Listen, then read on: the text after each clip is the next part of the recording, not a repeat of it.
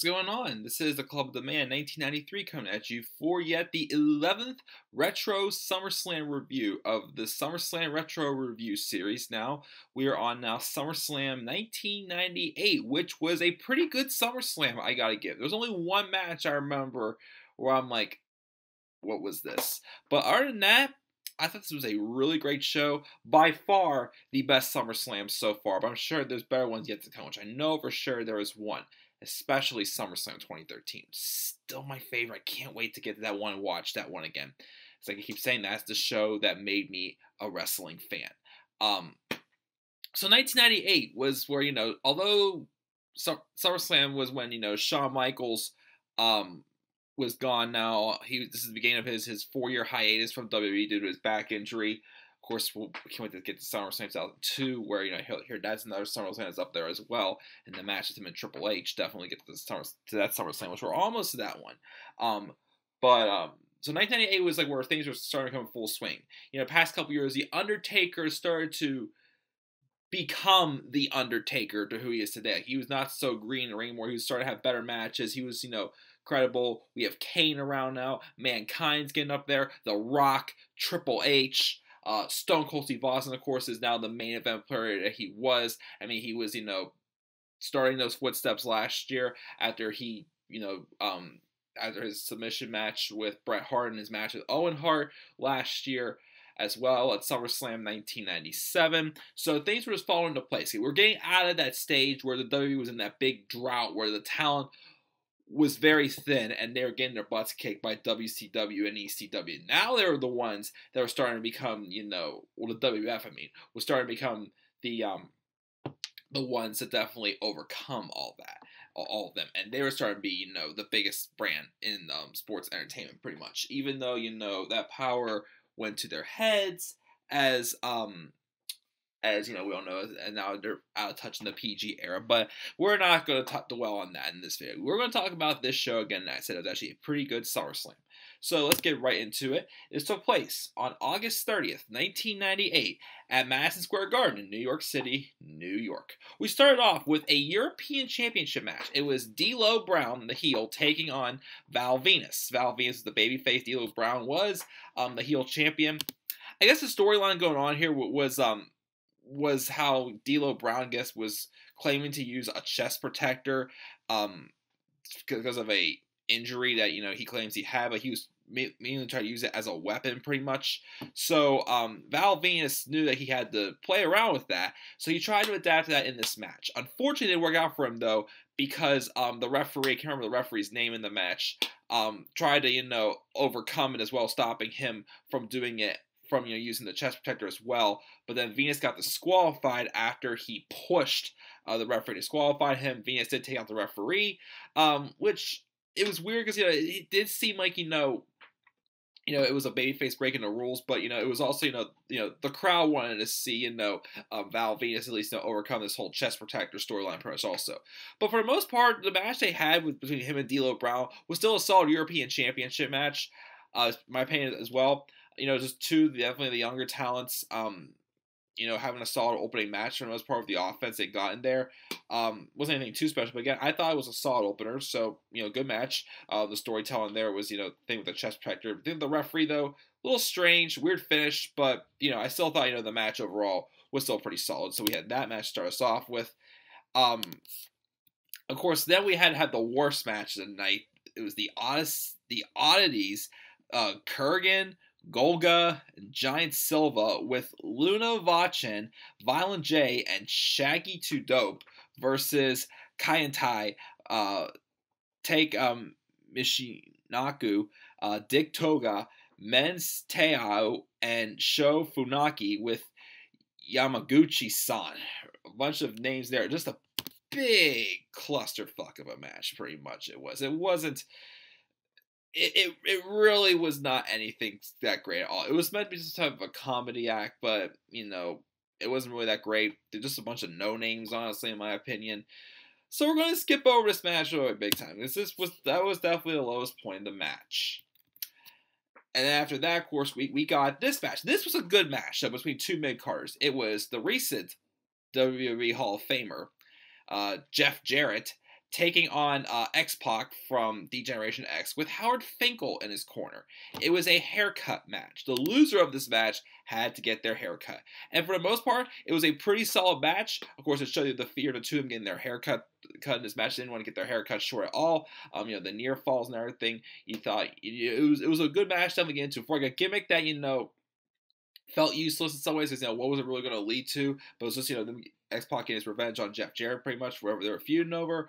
But eventually, X-Pac did get the victory. Now, afterwards, the New Age Outlaws in this SummerSlam was weird because the Outlaws were baby faces. We'll explain more later, but they came out, and so did the Headbangers and Droz. They came out to keep Jeff Jarrett down, so that way he couldn't escape, try running away from getting his haircut. He screamed out, "This is bullcrap," as they're holding him down. I think the goal was to shave him bald, but apparently something was wrong with the scissors or something like that. And because of that, Jarrett was able to break free and, not get, completely shaved, but get his hair cut short for the most part, pretty much though. But the match between, him and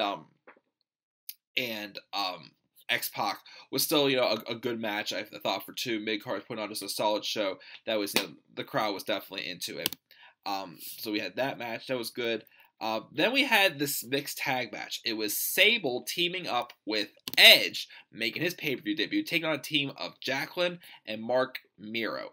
I do believe Mark Miro and Sable were married for real life, or could make kayfabe. I can't remember. Again, I'm still, don't have all the pieces of the puzzle together. But this was a mixed tag match they had, and this match wasn't anything, it wasn't, like a 5-star match or anything by far. But I thought this was a solid mixed tag match. It was a lot of fun. Edge really impressed me in this match, with this being his first pay-per-view match as well. Of course, Sable was again one of the most popular things on the roster at the time. Also, well, popular superstars, women's wrestlers, whatever you want to call it. Of course, we're not, because Sable's, whoo, you're a lucky man, Brock Lesnar. That's all I gotta say. She got some tags in. She hit her Karana on Mark Miro. We did have a few moments where it was like, the men and women collided as well in the match, which I thought it was fun. It was not like one of those matches that's like, okay, this is just filler. Why is this happening? Nah, I thought it was entertaining. I enjoyed it for what it was. Eventually, though, Sable does pick up the pinfall victory for her and Edge to win the match. So yeah, Sable and Edge win this match, and again, I thought it was a fun match to watch. This was also different too. We had a Lion's Den match between Ken Shamrock and Owen Hart. It took place in like some type of like a theater, like inside Madison Square Garden. Didn't take place in the ring. It was supposed to be just a match that had a mix of like just mat wrestling, and like MMA style fighting as well, pretty much. I did get to see the storyline of what Owen Hart and Ken Shamrock was fighting over, but probably was more so fit Shamrock's style also in there as well. I mean, I thought the match was definitely good that they had. It wasn't a classic or anything. Not something like, this Lion's Den match is going to be a match you're going to remember for the ages. But I thought it was definitely a good showing as well between Ken Shamrock and Owen Hart. Shamrock does win by a submission. Sadly, though, this was the last SummerSlam for Owen Hart. As we all know, in May of 1999, which is next year, of course, Owen Hart died after that accident with his entrance into the ring, and I can't remember which pay-per-view was going to be called, but the pay-per-view was canceled. Well, the pay-per-view, concept itself was canceled after that instance. This was the last match, and Owen definitely went out on a good note. I thought, again, the Lion's Den match, I enjoyed it. It was different, and I liked it. It was a mix of just professional sports entertainment and MMA style, wrestling coming in together pretty much. I thought it was cool, so I enjoyed that. The Lion's Den match. Now this is where this match was weird. So originally it was supposed to be Mankind and Kane, the tag team champions, taking on the team of the New Age Outlaws, which they were both meant to be baby faces. Well, Kane was more so of a heel on this show, I felt. So yeah, so Mankind. I mean, Kane claimed he was not going to be there tonight, so Mankind had to go at it alone. So at first he was resisting to do it, but he's like, you know what? Why can't I do it? So he definitely went out to do it. New Age Outlaws came out. The match was really short. You know, it looked like they easily, beat Mankind. And afterwards, they pretty much, again, this was weird. For them being baby faces, they said they thought Mankind was a piece of trash, even though Mankind was very popular at the time. This was not long after, he fell through Hell in a Cell, pretty much. He was just a guy who, got beat up, but he was like a beloved superstar. When he got beat up, he did some like crazy crap that, as we all know, Mick Foley did. And, we wouldn't believe they did that.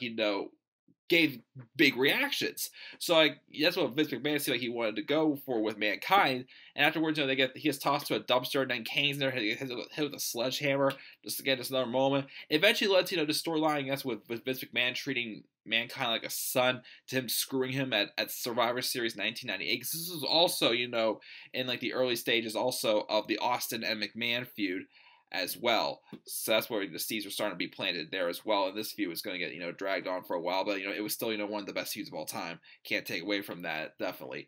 But yeah, I just thought it was weird, I mean, it was more of like a setup for what's come next. So for what it was fine, but definitely a little bit strange. New Age Outlaws, though, become your new tag team champions after having the no holds barred Falls Count Anywhere match with just Mankind. And then we had this match, though. The last two matches, the past couple of SummerSlams, again, like, the last match or two is what saved the show. Well, this show is already good. Getting to these last matches. These last two matches were even better. They than the last two SummerSlams, like the last two matches. These were definitely like almost classics, but didn't quite hit in my level, in my honest opinion. Because just some little nitpicks also in there.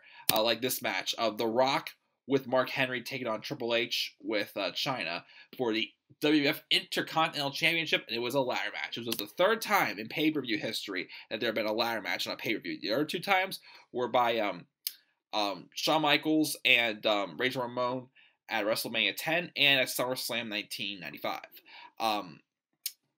This ladder match, despite the fact that there's a couple ladder climbs that were a little bit slow in there as well. Like it didn't look like it felt a little bit out of the element, which is why this match didn't quite hit being a classic. But this was an A-level match, definitely, by far.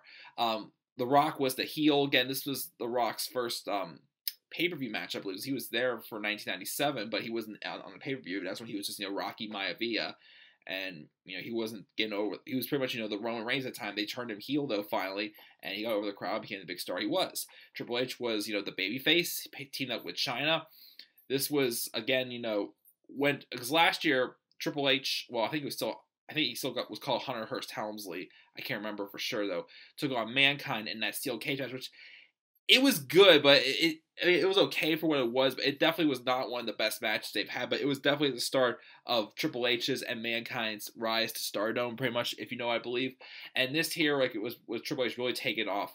And then, the biggest piece of the puzzle for Triple H to become, like, a top guy, I still feel, was when he turned on X-Pac at WrestleMania 15, that European title match against Shane McMahon, to join the corporation and pretty much become like what Triple H has been about for most of his career, like the guy with all the power. But this match also was just another match just to to boost both The Rock and Triple H to become big stars. It was just a physical match. You used the ladder very well. Triple H also had a knee injury also in this match also, I believe. So The Rock was targeting the knee. And then, of course, towards the end of the match, though, The Rock was about to retain the title, but Chyna got in there, and she hit The Rock where it does not feel pretty good, let's be honest. And because of that, he fell down, and Triple H was able to win the Intercontinental Championship. So yeah, I mean, it was just a great match again with two stars who were like just about to get into the level, the meat of their careers, pretty much. And this was this match that got the jump start even further, their momentum as well. So Triple H won the Intercontinental title again. They would go on to The Rock would later win the title at Survivor Series and go on to face Stone Cold Steve Austin the first time they collided at WrestleMania 15, and then Triple H, again with he would face Kane at WrestleMania 15. Remember, it was a really bland match, but then later in the night, he would turn heel and join the corporation again, pretty much starting the corporate power figure that Triple H was for most of the rest of his career. So that's what we got there. And then this match also, the main event was Stone Cold Steve Austin versus The Undertaker for the WWF Championship in a no disqualification match. The thing about this match is even Stone Cold Steve Austin admitted that he didn't think it was as good as he wanted to be, because he did get knocked out by The Undertaker during the match, by accident, of course, which kind of, took him out of his element a little bit. But this match was still good. The dynamics, though, was a little bit weird, because it felt like Taker should have been a heel. And a lot of people say that Taker should have gone into this match as a plain heel, because he did tell Kane not to come ringside during his match, and he still tried to, but he waved off Kane. But after Undertaker lost to Stone Cold Steve Austin, down the line, he did turn heel with Kane and joined up with Kane to try to team up and take out Stone Cold and whatnot. Of course, y'all know again The Rock won the title at Survivor Series 1998, as I said before. But the match I thought was still good. The very spot, of course, when Undertaker did that leg drop on the Stone Cold Steve Austin on the announce table. It was a no disqualification match, also, by the way. But they somewhat missed the table. It was just a nasty looking shot there that Taker got on Stone Cold Steve Austin. But yeah, it was also it was both Austin and Taker's first pay-per-view as true main event stars, honestly, also. And I get that Austin admitted that he wasn't pleased with that match, but I still thought for what it was still a good match. I mean, I think it was an A- level match, I would give it. But I definitely agree, it could have been a little bit better if Austin didn't get a little woozy during the match. But for what it was still a pretty good match. And again, it wraps up the pay-per-view, which again I thought was a very good show. Again, and we had one match, didn't really care about that big tag match where everybody goes earlier with all those no names. But overall, again, this was still a good pay-per-view. I give this pay-per-view a B+, a strong B+. I give this pay-per-view. But I'm sure, again, there's a couple more that are definitely better than this show. This is definitely the best one we saw so far. SummerSlam 1998. So what grade would you give SummerSlam 1998? Leave your thoughts down in the comment section below. And as always, sure to click my like and subscribe for more content coming to this channel. Follow me on Twitter at DemandAir93. And I'll see you guys all later. So until then, guys, have a great night. Peace out, everybody. See y'all later.